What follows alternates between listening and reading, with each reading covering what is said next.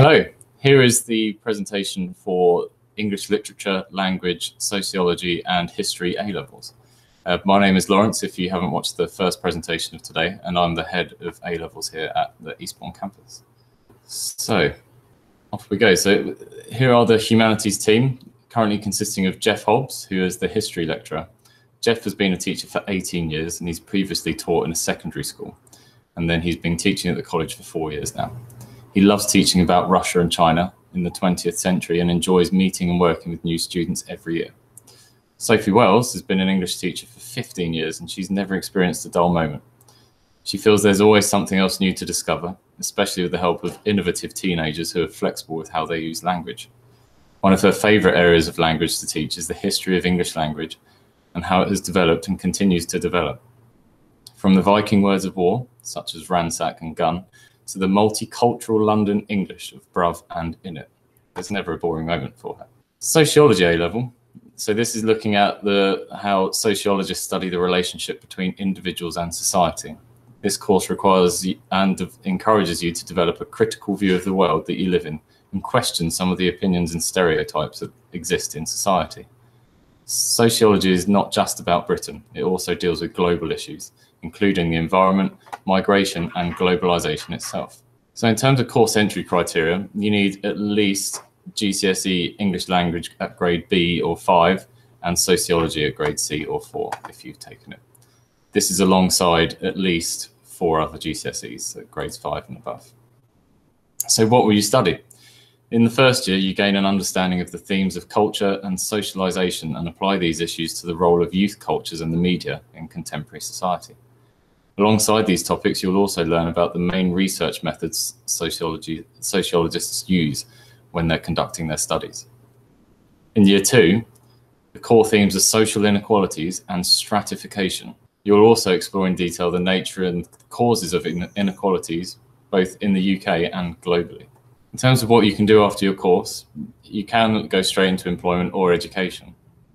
Traditional occupation for sociology students has been social work or another form of social welfare work.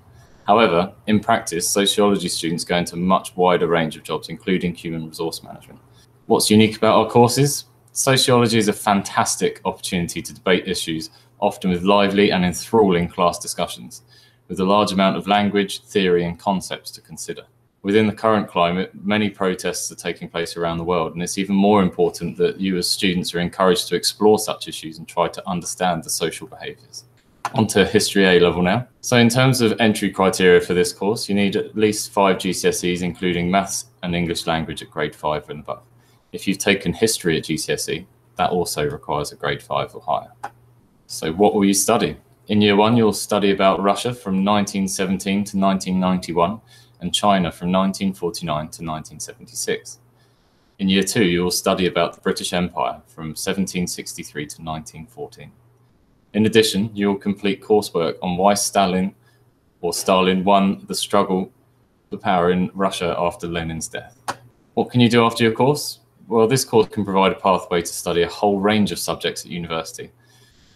And history is seen as a facilitating subject by all universities, and therefore it's highly prized. History combines well with other A-levels, including English language, literature, business studies, and sociology. It is a gateway to most university courses and includes a wide range of skills that are valuable for any career. What's unique about our courses? So this course is designed for those who are curious about the major events of the modern period. If you enjoy discussing and debating the controversial issues associated with modern historical events, then this is the course for you. You will need to have strong literacy skills, as there is a lot of reading, researching, and essay writing. On to English Literature A-level. So this course aims to encourage you to develop your interest and enjoyment of literature and literary studies. You will also read widely and independently, both set texts and others that you have selected for yourself. You will develop and apply your knowledge of literary analysis and evaluation in writing. Course entry criteria requires 2 6s at GCSE in English language and literature, alongside 3 other GCSEs at grades 5 or above. In terms of what you'll study, over the 2-year course, you'll explore the contexts of the work you are reading, considering the interpretations of others and possible ways of responding to them. Set texts will consist of both classics and modern works of literature, including prose, poetry, and drama. In the second year, you will complete coursework based on post-1900s texts, developing independent skills of reading and research. What can you do after your course? Most students will progress to higher education after completing English Literature A-level. You could pursue a career in media, journalism, publishing, careers, teaching, advertising, PR, or even go into a law degree or business or finance. What's unique about your courses are that we regularly organise trips to the theatre and other places of interest to students of English literature.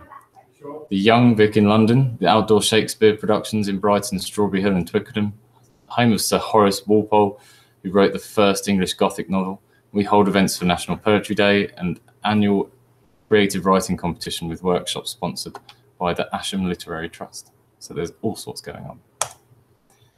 On to English Language A-level. And the course entry criteria, the standard 6 GCSEs at level 4 and above, but you must also have at least a level 6 in English language. Over the 2 years of the course, you will study textual variation and representation, where you will analyse texts closely to understand how events, people, and ideas are represented through the different language at levels of lexis, semantics, graphology, phonology, prosodics, pragmatics, and grammar. Language diversity will also be a topic where you examine language across gender, geographical location, social class, ethnicity, sexuality, and occupation, and the attitudes towards them. Language change will also be considered, where the history of the English language, from the influences of Germanic tribes to the world of Englishes of modern times. Language in action, finally, is the coursework element where you have the opportunity to investigate your choice of language and present your findings in a report format. You will also write your own piece showing either the style of persuasion, storytelling, or information. What can you do after your course? So English language is a subject that gives you many flexible skills in analysis and understanding.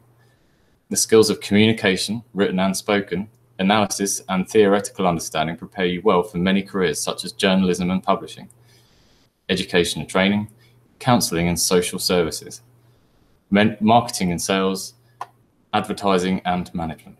What's unique about the courses in English language are that it doesn't only develop your fascination with how language works within us and the world around us, but it also many transferable skills that can be used across many careers.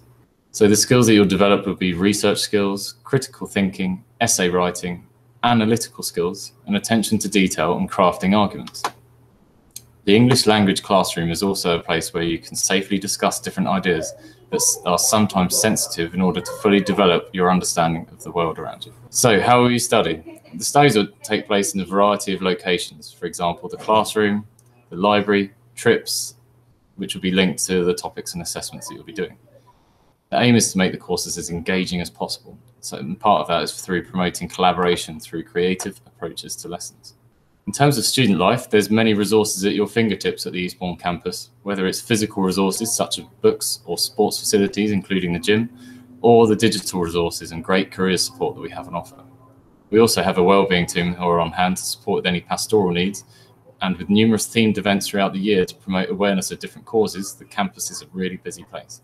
You can enrol on any of the sports academies, which include women's netball, men's and women's football, as well as a Wednesday afternoon sports slot with the other sports activities on offer. In terms of additional costs, there's no fees associated with the courses currently. However, it's recommended that you have some money set aside to purchase textbooks and pay for any trips that are arranged throughout the course. It's also recommended that you purchase lever arch files, notepads with dividers, and a full set of stationery, because they'll be doing a lot of study. You can set up payment plans for your course as well as being able to access specific grants for assistance with finance. In terms of our plans for September, we are planning to go ahead as usual with the government's latest advice. However, this is subject to change. We're fully prepared to deliver online if we need to, and we'll be delivering face-to-face lessons with a mixture of other different bits and pieces as well. So by face-to-face, I mean webcam to webcam. We'll try our best to do as many live lessons as possible. Thank you very much for listening to the presentation, and join us now for the Q&A.